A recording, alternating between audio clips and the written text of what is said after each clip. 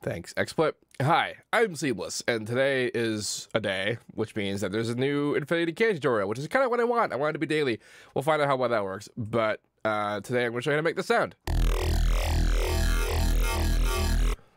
Which is me trying to recreate a thing that Au5 did in his remix of an Infected Mushroom song. It sounds like this. And I don't remember who requested this because I closed the window, and so I can't see. Whoops. Sorry about that, bro, but yeah, this was a pretty fun sound. If you would like to make a request, a sound design recreation request in these Infinity K tutorials, what you do is you comment your request on the latest Infinity K video, which right now is Infinity K number 2. So any comment made on the announcement video or Infinity K number 1 will not be considered.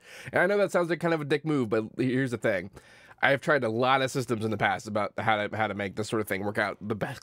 Well, the best, and this is ultimately the one that is the simplest for me to do. It's not necessarily the simplest for you to do, and I know that, and I'm sorry, but I'm the one making the videos, and so I'm going to make this work for me.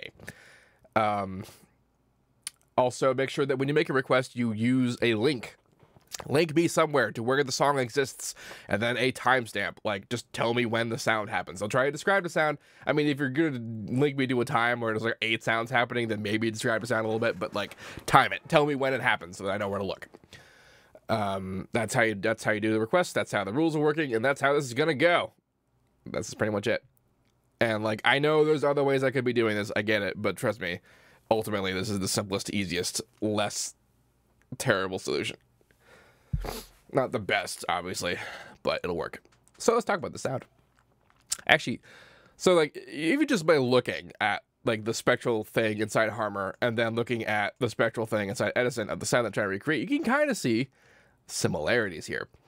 And I actually am pretty sure that this sound was made with Harmor,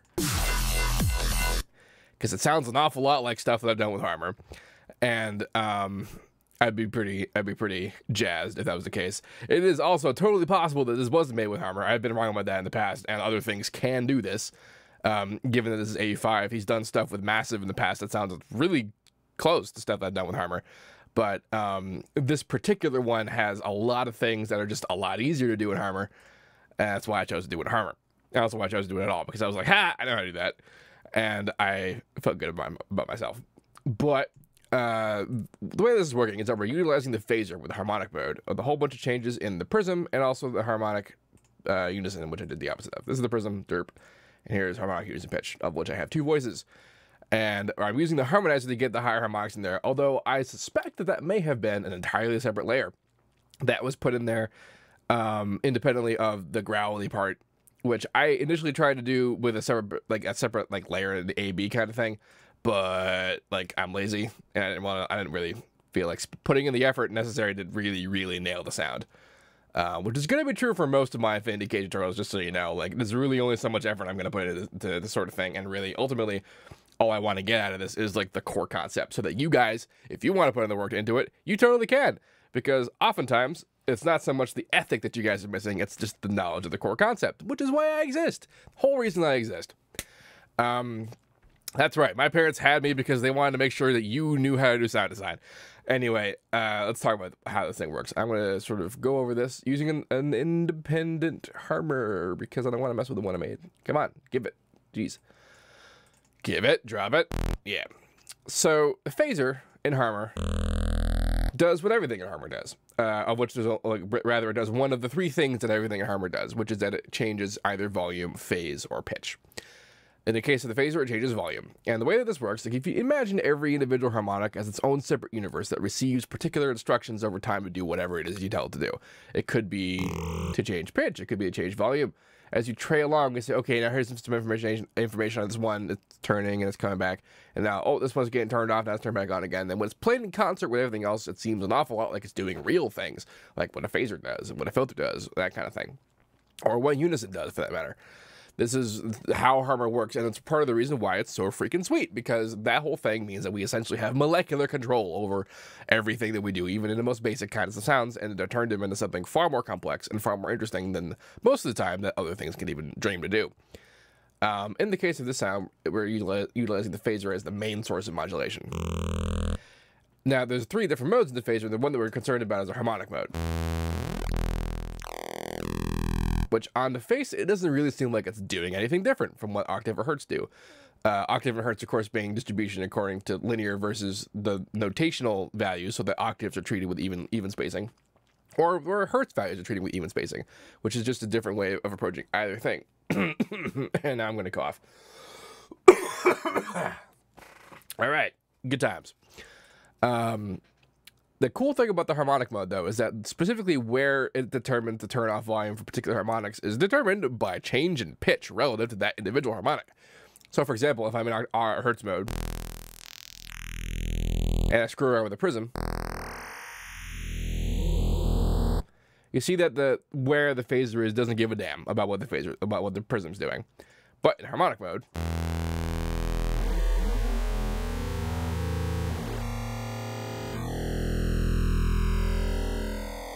it cares a lot and will affect pretty dramatically where the phaser does what it does.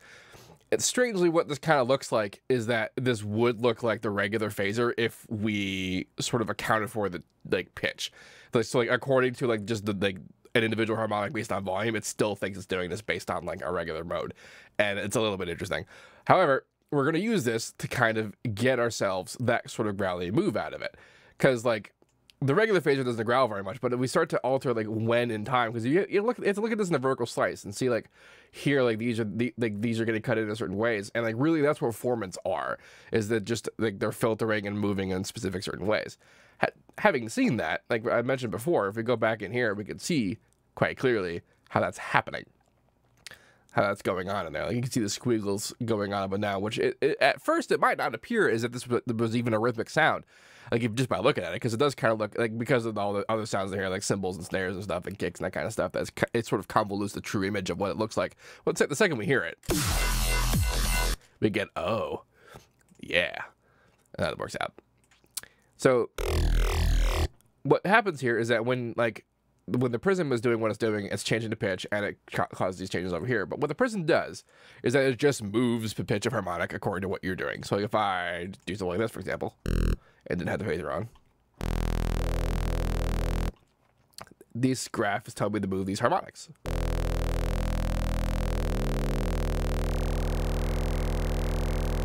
And of course, you can have them move positive or negative. So you say when you go up like in the positive range with the knob, then these are going up, these are going down. And then when you go in the negative range with the knob, these are going down, these are going up. So you have lots of control over how that works.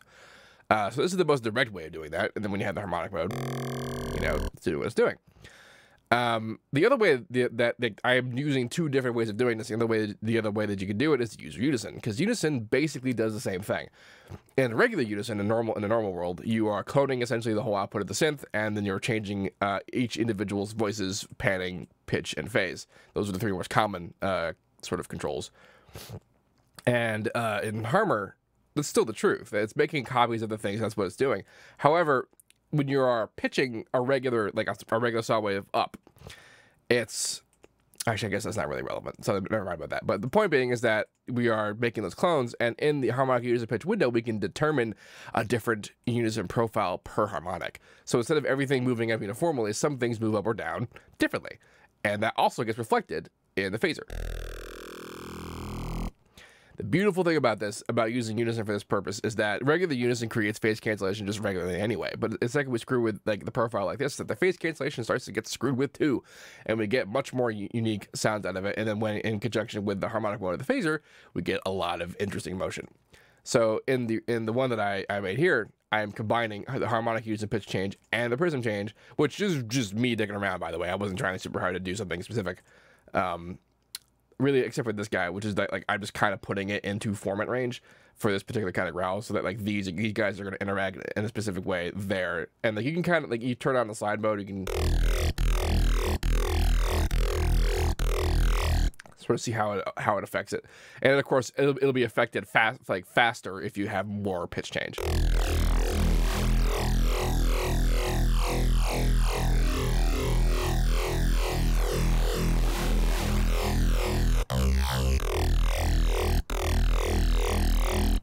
And then as a result of that kind of phase cancellation, we get the squelchiness, which just happens as a result of that.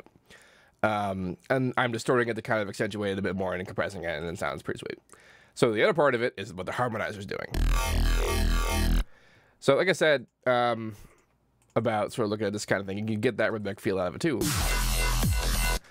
And like, I actually think this is a layer. I'm pretty sure it's a layer. It could be not a layer. Like, you could do it. He could have done it the way that I did it and just did it, you know, tighter. But my initial sort of thought was to make it as like a B part, to like make bell harmonics and then just to fade it in with a phaser, which you can totally do. And Harmor is actually particularly easy at that. I can just use the one I already have. I have more than one. Look at that. Where you just play a high note, use the prism, even on its default stat. Maybe use square mode. And you've got bell harmonics.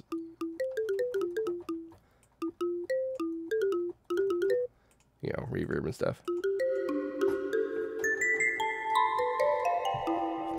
Like, I did a whole video on how to synth about how to make bells, and it was using Harmor to do this kind of thing. Like, you can do that with FM8, you can do that with Citrus as well, because if you FM a sine wave or like any other tone by another tone that's just not the right, that's just the wrong pitch, you're going to get that kind of behavior out of it. So I was just going to do that and then put a phaser on it. You can kind of see how like certain harmonics fade in before others, and that's indicative of phaser behavior. It kind of looks like it's going on here as well. Actually, now that I think about it, that might still be the same oscillator, but have the phaser, the harmonizer before the phaser, which I'm already doing. No, I guess that wouldn't work. Well, whatever. And there's many options, which is really why I like plugins like Harmor, because you have the option to do kind of whatever the hell you want, many ways. But what I'm sort of like the sort of the cheap version of this, assuming of course that it was a layer, that it was just a separate thing, it's like being layered on top of there. I mean, there's also plenty of like audio editing going on, like that right there. That's, I mean, Harmor's not doing that by itself. I mean, it could have, like I said, many ways, but the simpler solution would have been to do it with like something like Gross Beat. But since Au5 uses Logic, I'm going to assume that that was audio editing, or maybe some effect in Logic that does that I don't know about because I don't use Logic. Oh, am I done disclaiming stuff yet? Jeez. But the way this works is that it's just on, and you just automate it up like this if you want it to be on. You could do it automatically by putting like an LFO in here or something like that. That can work totally fine. The way the harmonizer works is that it copies up harmonics that are sort of in a range and then pastes it above it to sort of form the illusion of harmony. And when you have a full stack, like a saw wave, because it's not actually playing new harmonics. It'll play new harmonics if we have like not a lot of activity. We put the harmonizer after something like a filter. It'll sort of paste them up there, but like these still aren't even really new harmonics, because those harmonics are there. They're just not on. They're always on. They're always there. They're always present, but they're not, like, whether or not we hear them is determined by whether or not they have the volume data for the moment.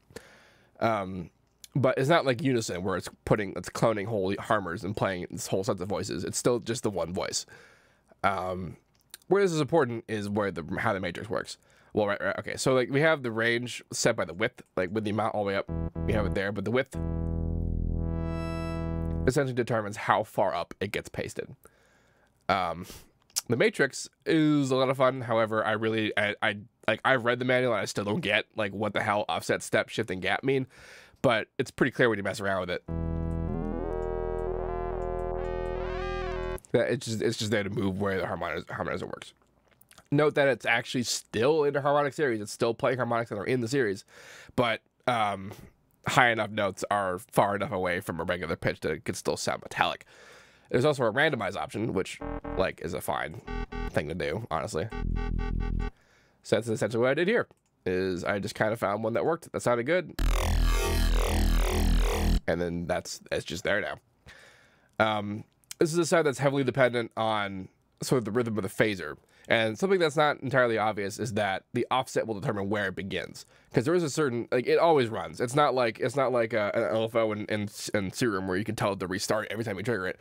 It runs all the time. So if you want it to sort of set up right, you have to play it on time, and sometimes it won't begin in the phases you want, and that's what the offset is for. Sometimes it's fine, sometimes it's not. Sometimes you have the speed go in some other direction.